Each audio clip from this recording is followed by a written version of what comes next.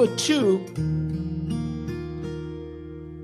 you have to let the prospect or whoever you're going to target, they have to see that you're valuable to their business, right? And just keep this in mind, that every business in there, every entrepreneur that's there, they're all looking to either sell somebody their services and product, but what they don't realize is that all of them need sales. So they're all trying to produce sales. But in my opinion, they go about it the wrong way, or they don't put themselves in a position where they're unique or different or authentic.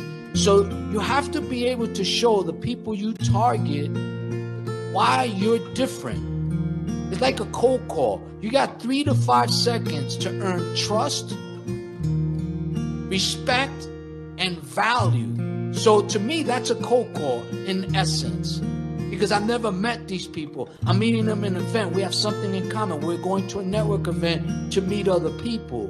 But my purpose is to stand out. My purpose is to show them value.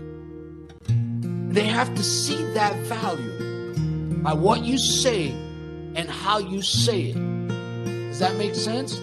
So step number 2 is you got to let your prospect know and see the value you have.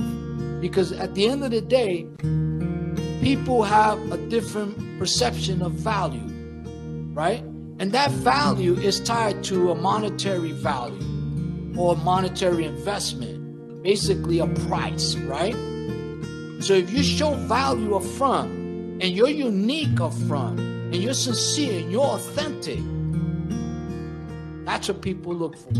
And keep this in mind also, you and I, all of us, we're all customers and business owners, right? And there's only 1 or 2 ways we buy. We either want something or we need something. Does that make sense? So now, number